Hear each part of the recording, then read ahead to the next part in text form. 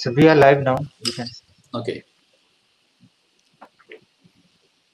Namaskar, everyone, and welcome to this special online session celebrating the World Meteorological Day.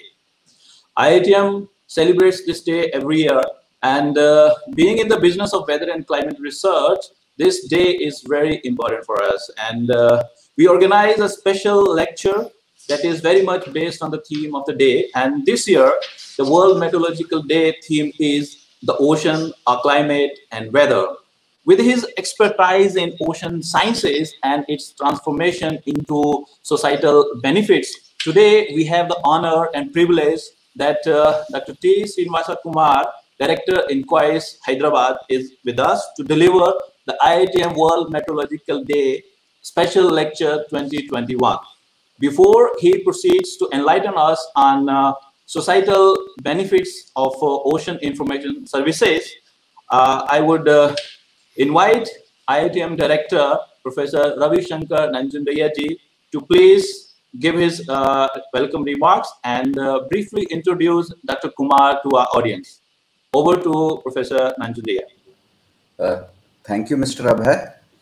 First of all, I would like to welcome Dr. Srinivasa Kumar and all the others who are virtually with us on this day, that is the World Meteorological Day.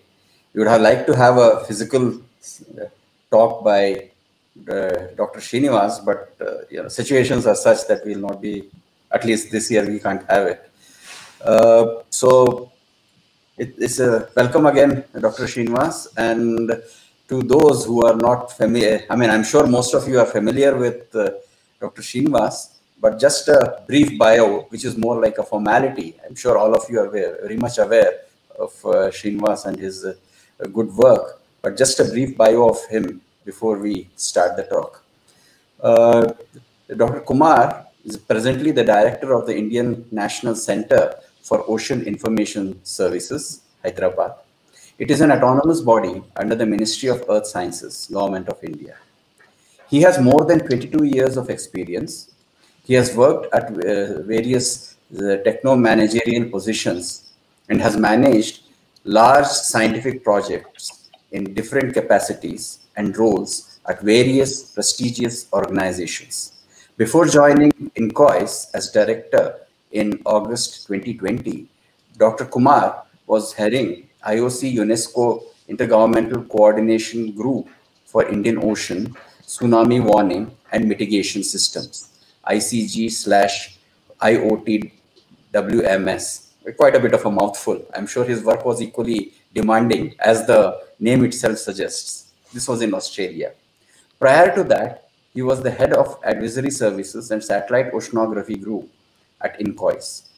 He has immensely contributed in advancing the science of tsunami warning and the successful implementation of various important projects related to tsunami early warning, fishing zones, multi-hazard vulnerability mapping, coral reef bleaching, and many other areas of work. Earlier, he will also serve in ISRO. Dr. Kumar is the recipient of several national and international awards, including the prestigious National Geosciences Award in 2010 and the Indian National Geospatial Award in 2008. With a PhD in marine science, he has more than 70 peer-reviewed publications to his credit. I now request Dr. Srinivas to give his talk.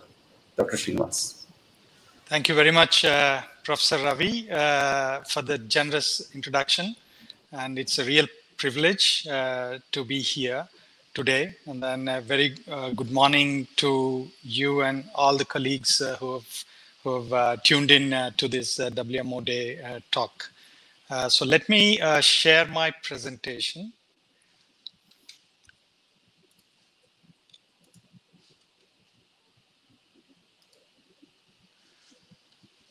Okay, is my presentation visible, Abhay? Yeah, very much, sir. Please go ahead. All right. So thank you very much and good morning once again. So I'll be talking today briefly about societal benefits of ocean information services. As Professor Ravi introduced, of course, several colleagues in IITM, I'm aware of the work that INCOIS does. So I represent Indian National Center for Ocean Information Services, which is under the Ministry of Earth Sciences as the IITM. We are sister institutions. So we work on ocean observations, information, and advisory services. So I'll actually try to take you through some of the activities that we do at INCOIS. And then I'm very happy that this year's World Meteorological Organization Day, there's a WMD of 2021. The theme is the oceans, our climate and weather. This is very timely in the sense that the UN Decade of Ocean Science for Sustainable Development was launched in January this year, and it will run from 2021 to 2030, where there are going to be a lot of activities that are going to focus on oceans, our understanding of the oceans, the benefits that we can derive from the oceans. Of course, how do we do that in a sustainable way? So all this is actually going to be the focus of the UN Ocean Decade of Ocean Science for Sustainable Development.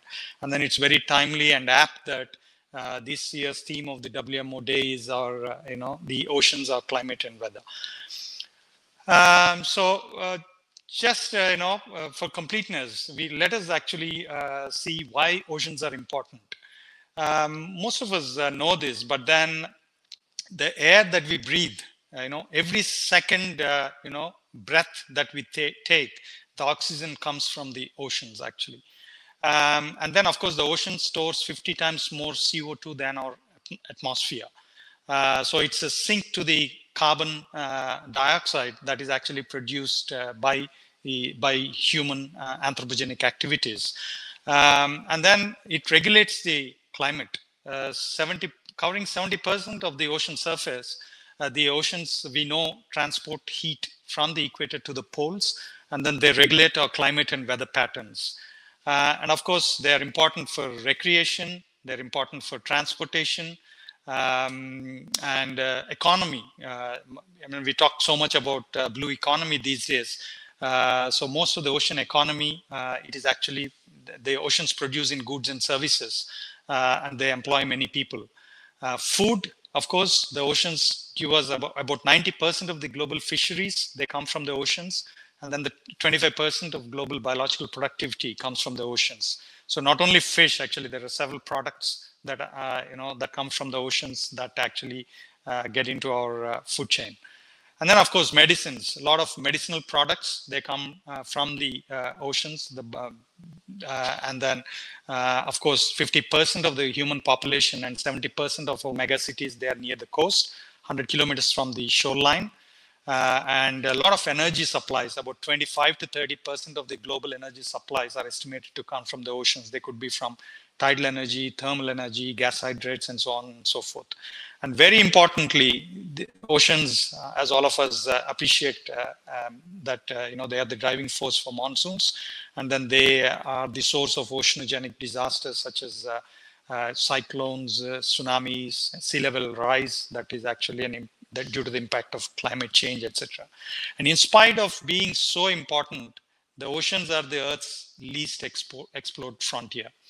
As you would have all heard, we know more than this about the surface of the Mars than we know about the bottom of the oceans. So this is something which the UN Decade of Ocean Science, intends to change. And then, of course, all our institutions, INCOIS, NIOT, NCCR, CMLRE, IITM, IMD, all the institutes that under our Ministry of Earth Sciences, they're actually trying to, change this, and bring a step change in our understanding of the oceans and then how it impacts our climate and weather. So some phenomena of interest in the oceans, there are molecular processes that are sub-meter level to actually processes like ENSO, which actually span thousands of kilometers on the spatial scales. Then you talk about time scales. You actually start from time scales ranging from a few seconds to years to decades to centuries. So these processes, like they range from surface waves to phytoplankton blooms to internal tides, fronts, eddies, coastally trapped waves, and so on and so forth. So what all we are trying to study about the oceans, they fall within these different spatial and temporal scales. Now, coming to the Indian Ocean, Indian Ocean is again very important. Like there are more than 50 nations around the Indian Ocean, most of which are developing ones. There is about 1.5 billion population, and then with heterogeneous cultural heritage in all these countries. I quote here from the Indus 2 report, which is actually something which is a publication by IOGOOS, Clivar, Goose, Cyber, Indian Ocean Panel, and all these scientific bodies. Our own colleagues like Matthew, Roxy, and Ravichandran, they're all others of this report, which was published last year. This report talks about the societal needs of a sustained observing system in the Indian Ocean. What are the societal needs in the Indian Ocean? So there is rapid growth in blue economies and opportunities to exploit ocean resources and services. But again, this has to be done very sustainably. And then Indian Ocean is, and all the countries around the Indian Ocean are agriculture, farming depend. There are agrarian economies where a lot is dependent on the monsoons. And then, of course, the marine fisheries, which is dependent on ocean conditions, the productivity, primary productivity, secondary productivity, etc. And then the extreme weather and climate change. So the coastal populations are vulnerable to the extreme weather and climate change. So these are the societal needs of the Indian Ocean region, of all our countries around the Indian Ocean region. But then what are the operational drivers? Agencies like INCOIS, which is an operational agency, like what IMD is to the atmosphere, INCOIS is to the oceans. So there are several operational drivers for the Indian Ocean, which is actually we need to be able to do operational sub-seasonal to seasonal forecasting. And in our attempt to do the forecasting, we need to actually be able to understand process and then model them and then drive ocean models and atmospheric models. So we need accurate surface fluxes. And of course, we also need ocean data assimilation systems to actually get a lot of observational data into the models and then to be able to do forecasting. So what I'm trying to make a point here is we need to better observe the oceans. We need to understand the processes and model the Indian Ocean. Not only Indian Ocean, of course, all the global oceans, but then we are talking about the Indian Ocean. Now, what are the scientific drivers? Again, I quote from this report, there are several scientific drivers, like I've showed in my previous slide, the phenomena or processes, different temporal and spatial scales. Now, these are some things that are very important. All of us as meteorologists and oceanographers would like to understand. I mean, they range from oxygen minimum zones, the OMZs in the Indian Ocean, the upwelling and subduction zones, major heat flux components, and then, of course, the tropical modes of MJO and the monsoon intraseasonal oscillations, the Indian Ocean dipole, and then other subtropical modes of Ningaloo, Nino, and subtropical IOD, climate change, of course, how the rising temperatures, atmospheric temperatures, and the ocean temperatures are impacting the oceans, the sea level rise, etc., and of course cyclogenesis and tsunamis, etc. So these are some of the science drivers for which we need to observe and understand our ocean. Now, where do we come into picture? INCOIS, actually. So INCOIS is the specialized agency which deal with ocean observation, information, and advisory services. So we occupy that niche space where there is science being done in several institutes in the country and internationally. And then there is this user community, the coastal community, which actually needs information on how the oceans would behave and then how it would impact their lives and livelihoods. So we actually come in between where we translate that science into services that are useful to the communities. And our user communities are listed there on the right panel. Those are not exclusive. There are several others, starting right from fishing communities to coastal states, the Met community, it could be IMD, it could be IITM, NCMR WF, etc. The Navy, NHOs, the strategic users like Coast Guards, the ports and harbors, offshore shipping industry, the fishing industry, research institutions and academia who actually do pursue research in oceanography. So, and what are the services that we provide currently to these users? So our services are categorized into ecosystem related services like fisheries, the coral reefs, the harmful algal blooms, and then we have ocean state forecasting services, which actually enhance the safety at sea. And then we also have disaster related services such as the tsunami and storm surge early warning systems, the high wave alerts, marine search and rescue, etc. And then we also have coastal geospatial services. How are our coasts going to be impacted by sea level rise, say, for example, or by a tsunami, or by a storm surge, or by a high wave?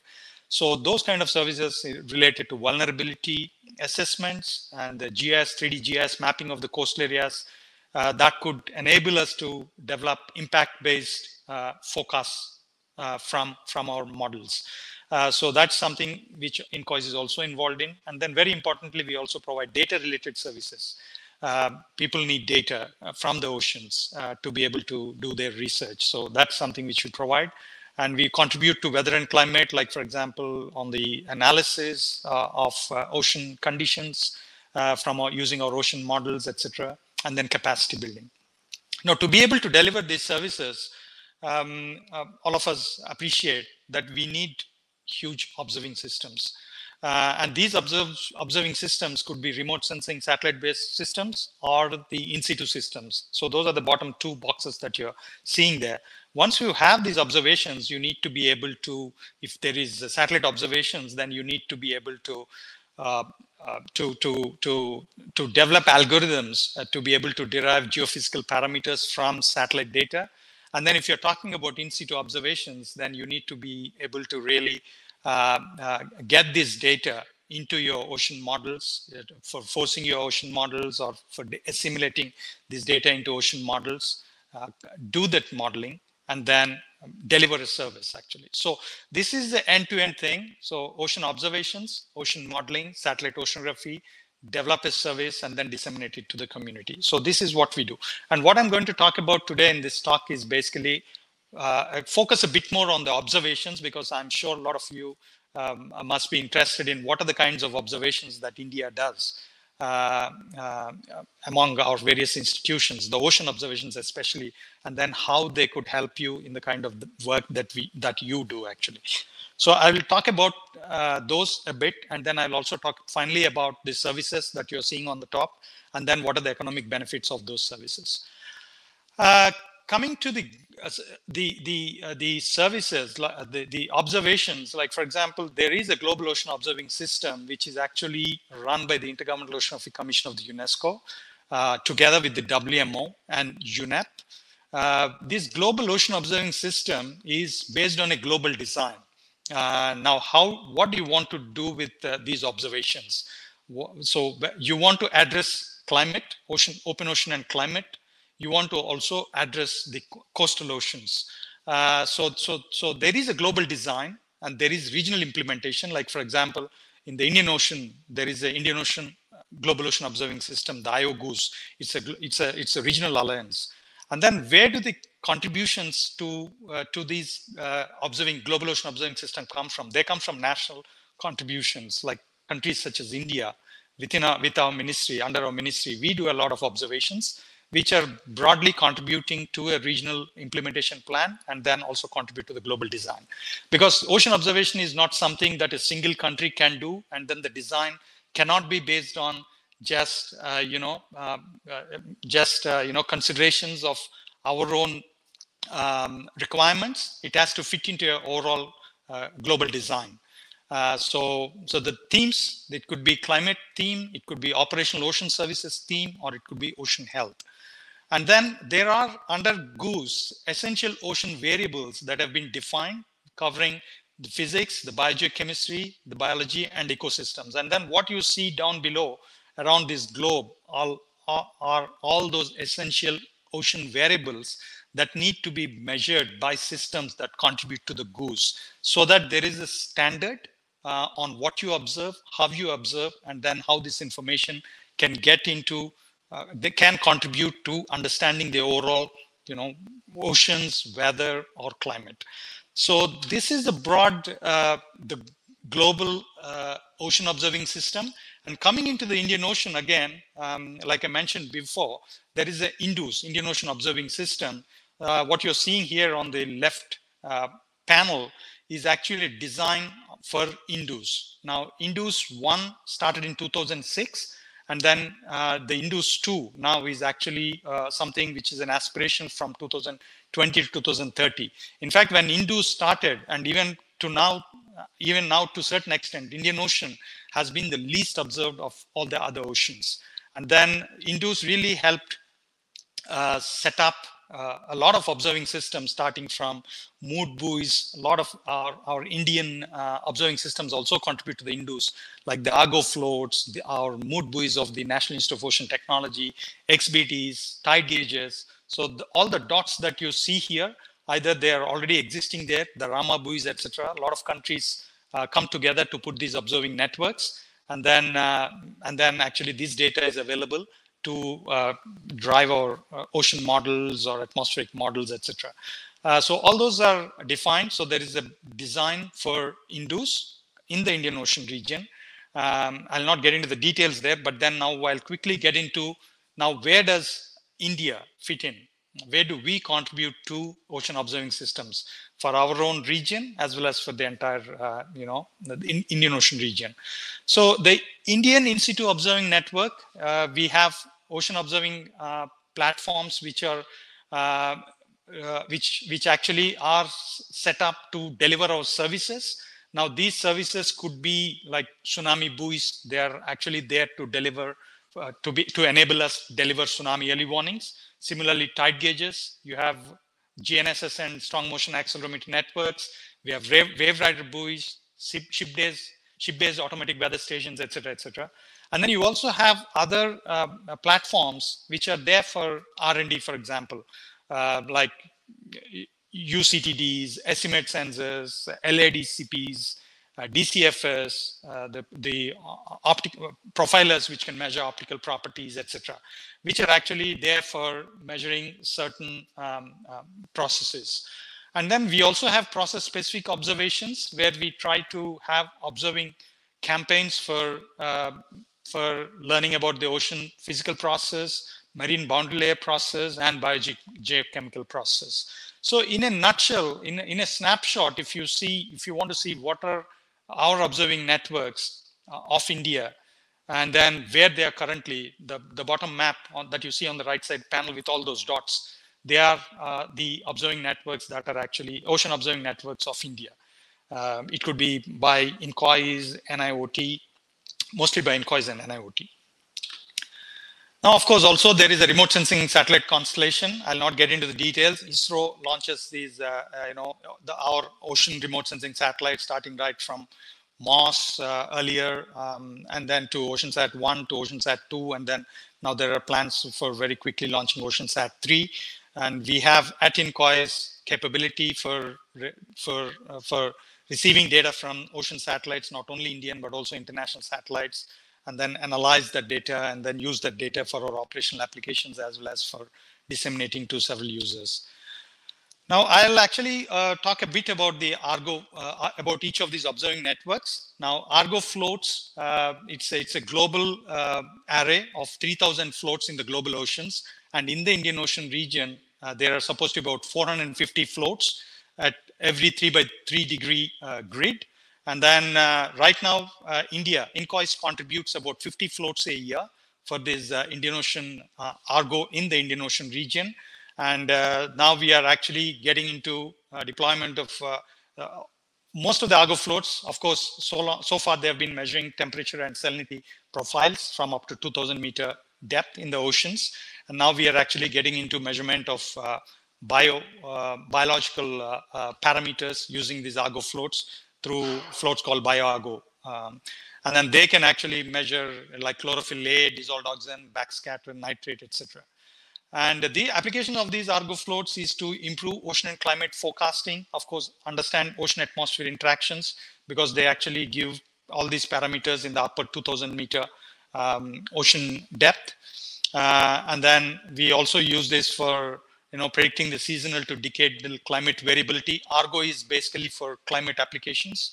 And then you can actually use them for global ocean analysis. And then, of course, they are operationally going into, being assimilated into OGCMs globally. So the data is available over GTS, and then organizations like INCOIS, NCMWF, IITM, they actually assimilate this information into their OGCMs actually. And of course, they're used for atmospheric modeling, finally. And future plan, of course, we will continue to deploy 50 Argo floats a year. And coming to new kind of observing systems that that India has currently recently got into is the gliders, which can actually make vertical profiles of temperature, salinity, chlorophyll, whatever Argo floats does. They can be also measured by gliders.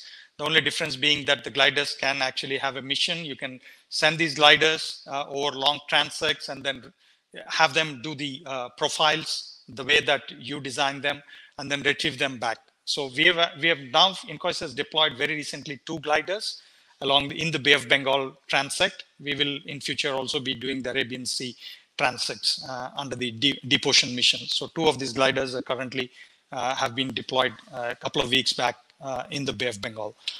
Now, coming to wave rider buoys, we have a large network of wave rider buoys, about 16 wave rider buoys all along the Indian coastline.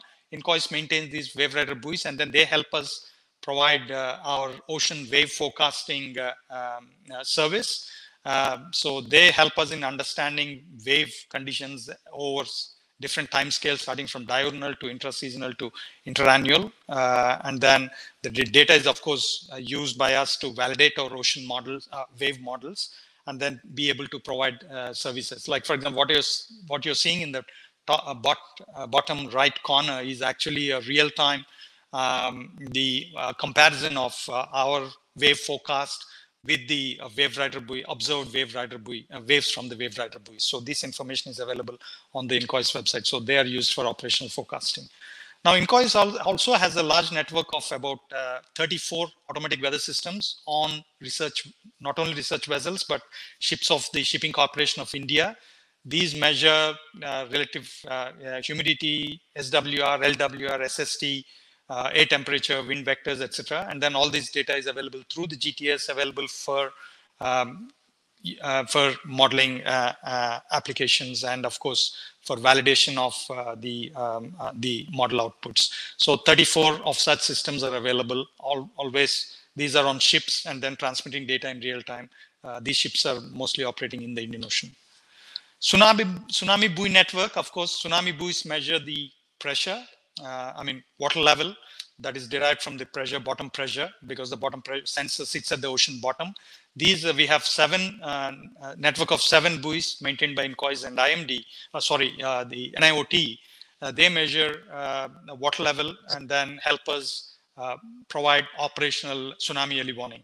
But in addition to that, these sea level information is also used for scientific studies. Recently, our colleagues in INCOIS published an article, a publication in Nature Communications, which talked about the basin-wide sea level coherency in the tropical Indian Ocean driven by the MJO. So these data sets are very useful for, in addition to tsunami warning, for research applications. Tide gauges, INCOIS maintains a network of 36 tide gauges, again, primarily for tsunami warning, because Survey of India also maintains a tide gauge network for long-term sea level monitoring. But then nevertheless, this network is also used for other research applications. Like the bottom panel that you're seeing here is actually a tide gauge being used for tsunami warning. So this is for the event in 2012, a Campbell Bay tide gauge, how it has monitored the tsunami wave.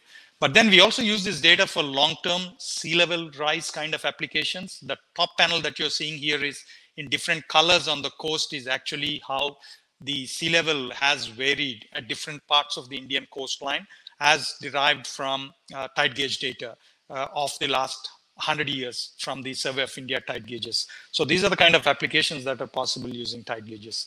We also have a very dense network of GNSS, that is GPS sensors and strong motion accelerometers, again, which are primarily for measuring the peak ground acceleration and vertical displacement for tsunami warning. But then, as you appreciate, the GNSS information can be used for IPWV, for integrated precipitable water vapor, and TEC kind of applications for weather. So 35 stations are currently operational in the Andaman Nicobar Islands, transmitting data to INCOIS in real time.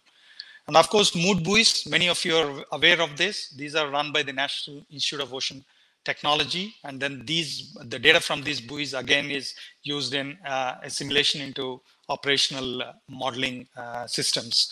And of course, we use this information in INCOIS extensively for monitoring and validating our model forecasts that we make. So this is by NIOT. And again, HF radars. There are 5 pairs of radars, again run by NIOT, which monitor the ocean surface currents 200 kilometers from the coast. And this data is again extensively used for validation of the coastal forecasts that are being put out by INCOIS. And then, of course, the data is also used extensively for research. There was a recent publication from INCOIS and INCOIS colleagues, which actually tried to look at the variability of coastal currents along the shelf, and then tried to see, and they identified that actually the annual variability that is seen in the slope of the slope is not actually seen in the shelf region. So these are some of the research kind of applications of these HF radar networks. Drifting buoys, again, this is a global network. What you're seeing on the map there is all the drifting buoys that are currently in the global oceans. There are several drifting buoys in the Indian Ocean, and then INCOIS manages puts about 50 drifting buoys in the Indian Ocean. Every year. So that's the network of drifting buoys. And then, of course, they measure the water temperature and atmospheric pressure. And this information, again, is available, or the GTS, available for assimilation into models. So drifting buoys is, again, and of course, also used for several scientific applications, like, for example, studying the annual harmonics of zonal currents, etc. XBT and XCTD transects, again, this data is not available in real time. They actually are run along the shipping routes. We measure the temperature and salinity profiles up to 760 meter depth. And then these are used for long-term monitoring of upper ocean thermal fields. And this is very important in regions, these profiles in regions where we can't put Argo floats, because Argo floats are primarily put in the deep oceans. But then within our EEZs or coastal regions where you really can't, Argo floats are not an option for measuring the profiles. So these are the systems that can actually provide these temperature and salinity profiles in the coastal oceans. And now we are working on making these systems real time, so that again, this data can be useful for our modeling and forecasting purposes. And we also, through National Institute of Oceanography, manage several coastal ADCPs, acoustic Doppler current profilers, in the coastal regions, and then also equatorial current meter networks. These are, again, not real time, but they actually help us in assessing the long-term variability of ocean currents in the coastal shelf slope and equatorial Indian Ocean. And of course, seasonal, intra-seasonal, and interannual variability of ocean currents along the Indian coastal region. And of course, we also use this data extensively for validation of our ocean currents that we actually forecast, try to model using our ocean general circulation models. So there is a future plan to expand this again through NIO for the Gulf of Mannar and the Lakshadweep Sea.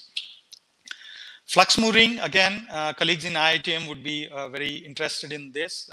This is actually a mooring that we deployed and then ran for more than a year, from 23rd May 2019 to 7th October 2020, to understand the mixed layer dynamics, fine-tune the bulk flux algorithms, and understand the oceanography upper ocean processes in the Bay of Bengal. and then the data is currently being processed. And this is actually where we had DCFS measurements on the buoy and estimate measurements, of course, and several oceanographic sensors under the sea. So this is we are having plans to move this to the Arabian Sea in the future.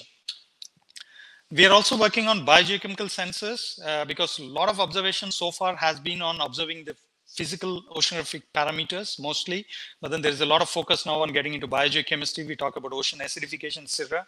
So this is something we are getting into, the monitoring of the biogeochemical sensors. Now this is a biogeochemical sensor that we actually mounted on the NIOT mood buoy. So more such observations will be made for observations of PCO2 and pH, etc. Into the future. Then we are also working on coastal water quality buoy network along with the National Center for Coastal Research in Chennai, where we would like to make observations of the coastal water quality. So there will be several coastal water quality parameters, both physics, chemistry, and biogeochemistry, that would be monitored on these buoys. So initially we are actually deploying about 2 buoys, and then we would we intend to expand this to 6 buoys in the future. So the first phase of deployment would be in Kochi and Visakhapatnam, and this is in addition to several buoys that are being deployed in the near coast by the NCCR to monitor the coastal water quality. And we also are working on, of course, process-specific observations, several of them. This is one example which I picked where IITM colleagues are very closely involved, where we would like to make intense observations like similar to what was done in the OMM in the Bay of Bengal. We would like to kind of replicate it into the Arabian Sea, trying to observe the processes, the boundary layer processes in the ocean and atmosphere in the Arabian Sea, because that's a big gap area now. And then we would like to use that information for improving the parameterization schemes in our ocean models, understand the mixed layer process, boundary layer process, etc. And of course, eventually, with the view that we'll be able to improve our predictions, of course, IITM, enable IITM and IMD to enhance the predictions of monsoon. And where does all this data go? Now, ocean data services is one primary area that INCOIS works on. So from the observations, now I'm trying to get into the services. In the next 10 minutes or so, I'll try to show you some of the services that go out from INCOIS. The data gets into, INCOIS is the National Oceanographic Data Center. So if you see on the top left panel, the Argo floats, drifters, HF radars, whatever data, whatever observational platforms that I spoke about before, they are synthesized and then made available in the National Oceanographic Data Center at INCOIS. And then they are quality controlled. If the data is real-time data that is to be used in the assimilated into the ocean models, that is available through the GTS. And then data is available. There is a National Oceanographic Data Policy that we use to provide this data to the users, to the research institutions, to academic users, to any user that needs this data. And that is actually provided through web, through live access servers, through AirDAP, offline means such as CDs, because we generate atlases. In some cases, like for example, there are Argo data is used to generate atlas of the salinity or the temperature, and then those atlases are available to different users. So this is how the data is available, both from the in-situ data as well as the remote sensing data. The bottom panel that you see here is the remote sensing data products that INCOIS generates on a day-to-day basis and then used for our applications such as PFZ, etc. And on the right panel is actually, it's not very clear, but what you see on the x-axis is the data sets. Like I said, in 2006, Indian Ocean was so data sparse. And then you see over the years, it's not that we have everything now. We need to put in a lot of efforts in data, in observations still. We are still under observing the Indian Ocean, but still what you're seeing in this plot is how the observation, the return of data sets from different observing systems grew over the years. So the last bar that you see would be for the year 2020, perhaps. So that is actually the data returned from various observing systems. Now, this is a new application which actually was launched very recently by INCOIS, which is called the Digital Ocean, which enables the user to request for data and then do their own analysis. They can create workspaces. Like, for example, you can, if you're interested in cyclone, you can create a workspace for cyclones, and then all the data that is relevant to that particular cyclone, be it from in situ observations or model data sets, can be made available in that particular workspace. And then anybody who is interested in looking at that cyclone, data from different observing platforms related to that particular event can go to that workspace and then extract the data in, very easily. So like, for example, you want to look at tropical cyclone heat potential, or you want to look at Argo data sets that are actually there along the track of that cyclone. So all that can be done using this Digital Ocean. This is a very new application. So all that observing systems and then data services. So they get into, at INCOIS, we have an ocean modeling and forecasting system. I'll not get into too much of details, but INCOIS runs a suite of ocean models, starting right from MOM to ROMS to HICOM, etc., for different applications, WaveWatch, SWAN, ADCIRC, Tsunami, etc. And then all these actually get into our forecasting services. And then these could be very immediate forecasts, like, for example, forecast for the next day to the next 3 days, to regional analysis, for example, what we do for the what we provide to to IITM, etc., for the regional analysis and forecast. There could be very coastal forecasts, and there could be of the timescales of several minutes. Like, for example, tsunami warning, we give out a warning from our modeling and forecasting system in few minutes. So these are the time, spatial and temporal scales over which the products are available, different products from our modeling systems. And then, of course, we are moving towards a unified ocean modeling and forecasting framework. We also had several discussions with all IITM and IMD and several other institutions which do ocean modeling within the country, IISc, etc., to come up with this kind of a framework going into the next 5 years, where we'll be using MOM6 as a primary application for global to regional to local kind of modeling. And this is also something which I thought you might find interesting, where we are working on ocean climate change advisory services. Again, we'll be working very closely with IITM here, and of course the NCCR and other agencies, where we try to come up with advisories like projections of sea level change and how that change might impact our coastal regions. And of course, what would be the impact of climate change on the cyclone intensity and frequency. This is something IITM, a lot of IITM colleagues are working on, and then we'd be working closely with IITM on these aspects. And projection of storm surges and wind waves, and then biogeochemistry of the ecosystems. So this is something which we intend to do as part of the Deep Ocean mission. And coming to a couple of other applications, I will try to close in the next 5 minutes so that we have some time for questions. The Potential Fishing Zone Advisory Service is one of the prime service of INCOIS. We have lots of users. The information goes to about 700,000 fishermen on a daily basis on where they could go and they can conduct fishing operations so that their catches will be better. So this is done based on satellite data sets. ISRO has been heavily involved in the initial development of this technology. And then we use sea surface temperature, chlorophyll, etc., to provide these information on a daily basis to fishermen.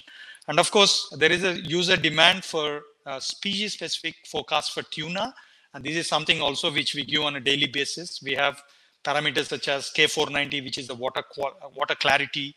We actually include information on the currents, the MLD, etc., which is very important for tuna fishing. So this is also another service that goes out from INCOIS. INCOIS also puts out coral bleaching alerts. This is again based on the sea surface temperature data sets from satellite, where we actually provide information on the probability of bleaching occurring based on the enhanced sea surface temperatures. If there is any enhanced sea surface temperature or the nominal average, And then to how long is that particular enhanced temperature sustaining, how many weeks. So based on this, we actually developed a method. And then now this is an operational service where we can actually provide coral bleaching alerts. So we put it under no stress, watch, and warning. If there is a warning, that means that the probability of corals bleaching during that particular year is very high. So this has been this we have been doing for several years now, and it's been proven very effective. We also have algal bloom information service. These are all the ecosystem services I'm talking about. And this actually is operational now. We do algal bloom monitoring based on satellite data sets and in situ data sets. We put out an index based on normal. That means there is no harmful algal bloom. Or watch or warning again. So, and this is based on several products that we generate from satellite data, and then we generate an index to be able to provide this based on all those parameters. And that could be chlorophyll A, like microplankton, nanoplankton, so bloom index, phytoplankton species, SST. So these are all the parameters that we actually analyze to give that service. Now coming to safety, ocean state forecast, this is one of our, again, a prime service that we tell fishermen, for example, say where to go, but then whether it is safe to go. Now this information we give from ocean state forecast. This is again based on several models that we run at INCOIS, wave, currents, so on and so forth. And there are specialized products for different industries, for fishermen, then for small vessel advisory services, which is an impact-based services which tells the safety margin at which different sizes of vessels can operate. So, and then we can provide forecast along ship routes, etc., etc. And the swell forecast, for example, with the swells originating from the Southern Ocean. This is something which used to create a lot of flooding, even now creates a lot of flooding in the southwest coast of the country. So no, these are some things which we are able to monitor now. We also have buoys installed in Seychelles, Maldives, etc., to be able to track these swell waves while they're traveling towards our coastline. So several products on ocean state forecasting we provide.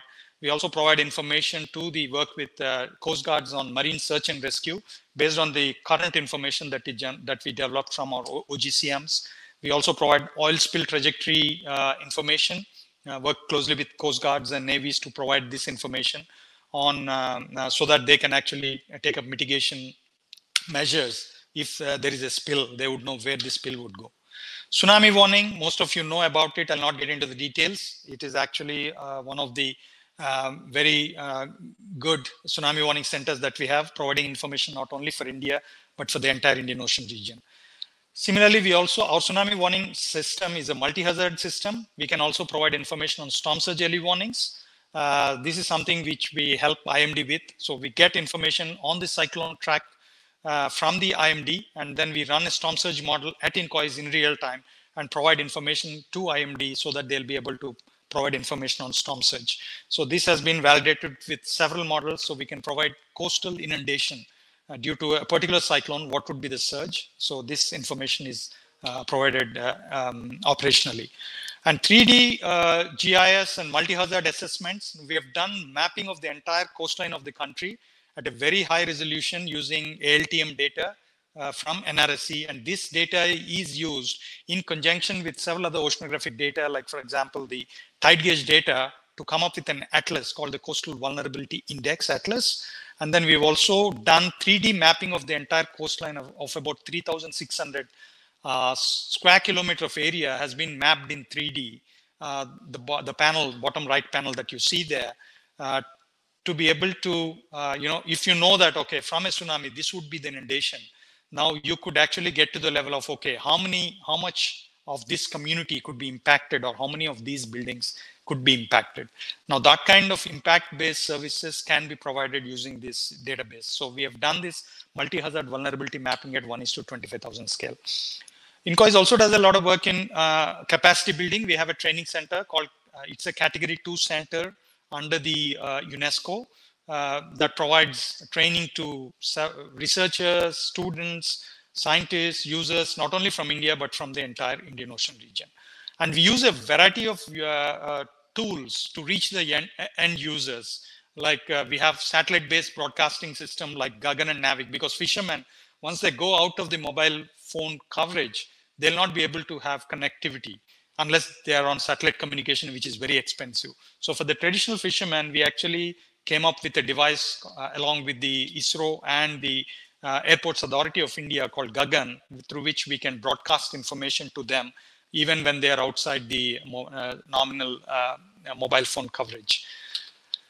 Now, coming to the last couple of slides, economic benefits. Now, so coming to the, what are the benefits? Now, I think the benefits of ocean observing systems or services is something which we cannot estimate with any reasonable accuracy, because some of those things like how they impact the weather, the climate, and what the climate will do to the sea level, and then how the sea level would impact the coastal areas. The understanding of that, we cannot put a value to it.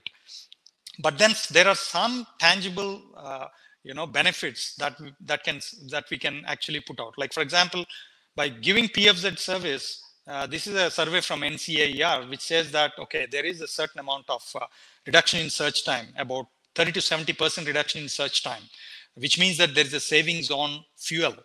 So they spend less time at the sea, and then so their safety is enhanced because of OSF. Or if we give a rough weather, and then if they don't go to the sea, there is a life saving. And then if we see that there is a rough seas, and then the Navy should not go ahead with the mission, that could actually result in savings. Like tsunami, for example, if we give a no evacuation warning, that would save several hundreds of crores of rupees, which we would have to otherwise spend if actually people had to evacuate due to a false warning.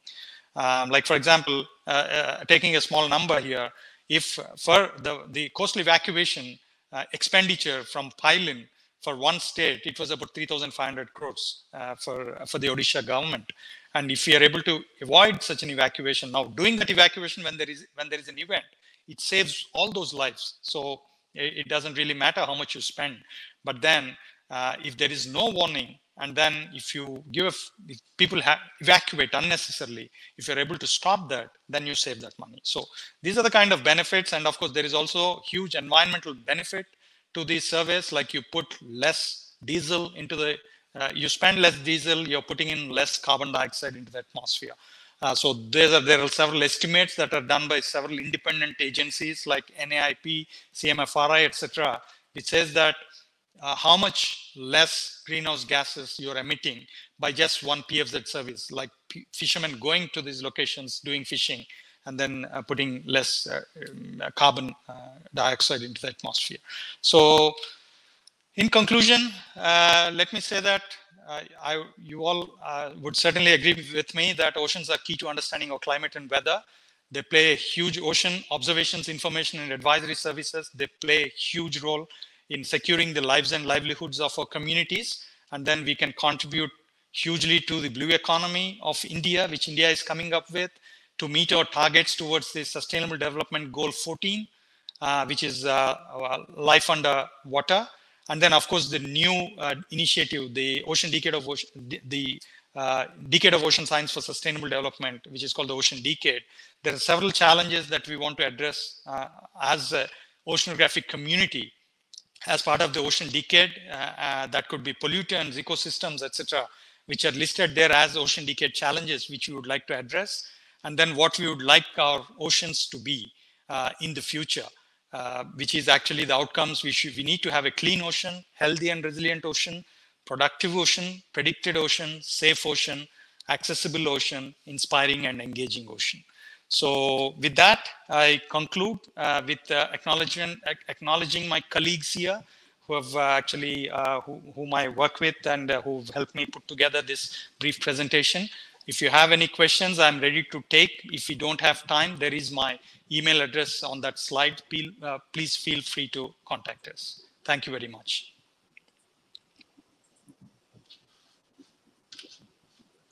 Thank you, Dr. Kumar, for such a wonderful lecture.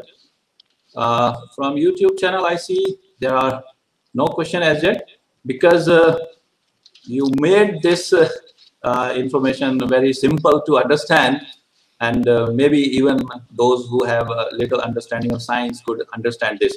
I would like Professor Ravi, sir, if he has any queries. Thank you, Abhay. Thank you, Dr. Srinivas, for an excellent presentation. It was a pleasure listening to you about all the work that's being done on oceans, especially by INCOIS. It was a fantastic presentation. I have a couple of questions more out of curiosity. One of them is about the deep ocean mission which you mentioned. Can you briefly tell us about what is the aim of it and how INCOIS and other sister organizations are going to be kind of involved, and what are the kind of results we could expect from this deep ocean mission? Yeah, thank you, Professor Ravi. Thanks for that question. See, under the deep ocean mission, there are several components, of course, which actually talk about technology, which is done by NIOT, and then there is, ocean biology. There are several components, the biodiversity, etc., which are dealt with by several agencies, not only within under MOES, but also different other ministries and departments. Now, what I would actually like to talk a bit more about is what INCOIS is, where INCOIS is involved in. So this is basically how we could make observations to provide climate change advisories for the Indian Ocean region, mostly for the Indian region. We should be able to do observations that can help us, observe the changes in the oceans over a long period of time, and then also use these observations and all the other observations that we have to be able to provide these, climate change advisories. Now, as part of this, what we are planning to do is actually to deploy the gliders, which I said before, the deep ocean gliders, and then, of course, to be able to make transects and then make observations which were not possible before into the deep oceans, and then measure all these parameters that can help us understand the oceans and the process much better, and then also deploy deep Argo floats. Now, the Argo floats that we deploy currently go up to 2 kilometer depth. But then the new kind of Argo floats that we plan to deploy as part of this mission can go until 5,000 meter water depth, which is very important to actually make measurements in those deep oceans when you talk about variability, climate variability, and then how it has been impacting the deep oceans. So this is something which we intend to do as an observational part.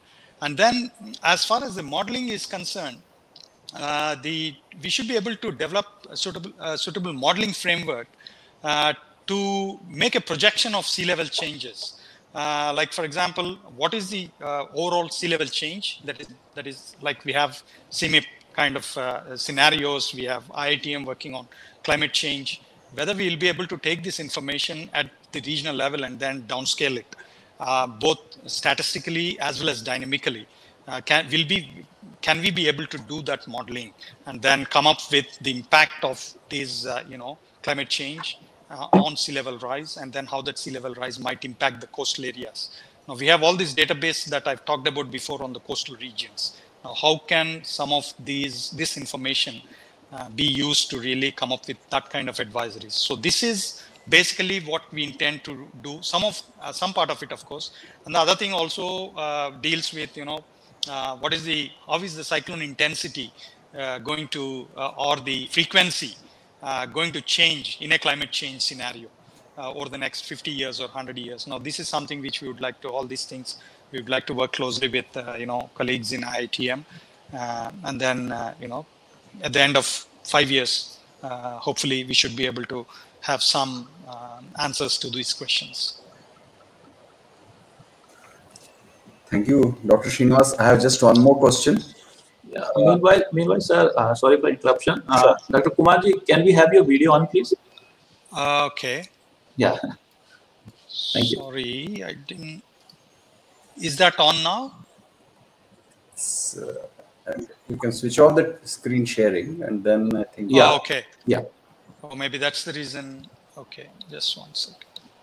Yeah. Now. Okay. Please. Okay. Professor Ravi, please. Yeah, you mentioned about blue economy. Can you tell us what would be INCOIS's role in blue economy and studying the blue economy, I mean, and also what are the potential areas where they would be working on? Yeah, so again, in the blue economy, there are several aspects. Like, for example, there are the priority areas in our blue economy framework. It's a draft policy document. There are 7 priority areas. Like, for example, there is a national accounting framework for blue economy and ocean governance. How do we really account for it when we mean blue economy? What are the parameters in which we account for it? And then there is coastal marine spatial planning and tourism. That's one important activity, priority area.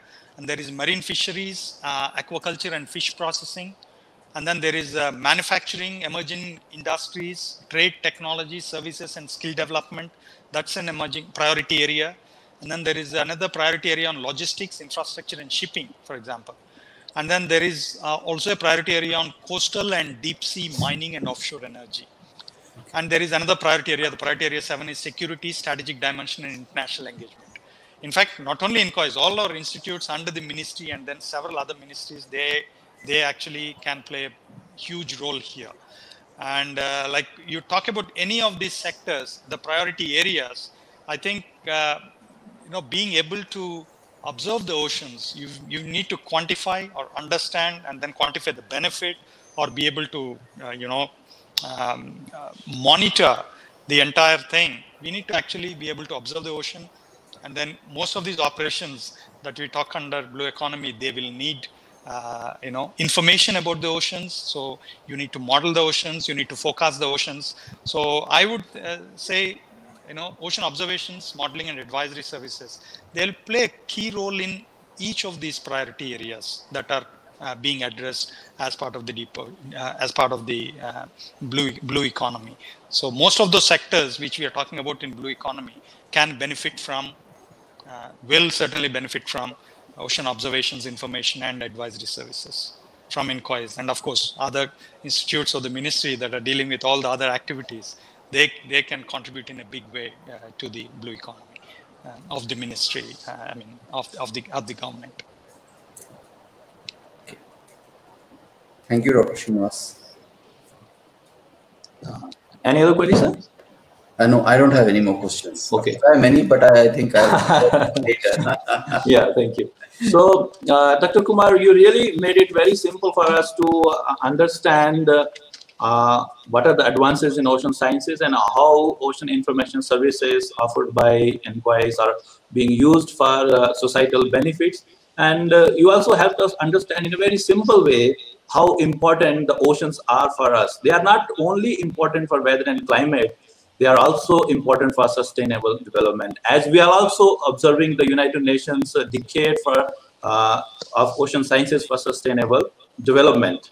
So we must commend Dr. Kumar and the entire INCOIS team for remarkable contributions and constant striving for further advancing our understanding of the oceans and translating that knowledge into services for societal benefits. We wish Dr. Kumar and INCOIS would contribute significantly to achieve the decadal goals of the safe ocean, predicted ocean, and transparent ocean, making the life of coastal people safer, better, and sustainable. On behalf of the entire IITM family, I thank Dr. Kumar for sparing his valuable time and enlightening us on this very important topic. Thank you very much, Dr. Kumar, for such a wonderful lecture. And thank you, Professor Ravi, for being with us. And I thank everyone who joined us on this online session, and Padmakarji and computer team for facilitating this session in a very smooth way. Thank you very much, everyone, and wish you all a very happy World Meteorological Day. Jai Hind. Thank you. Thank you very much. Thank you.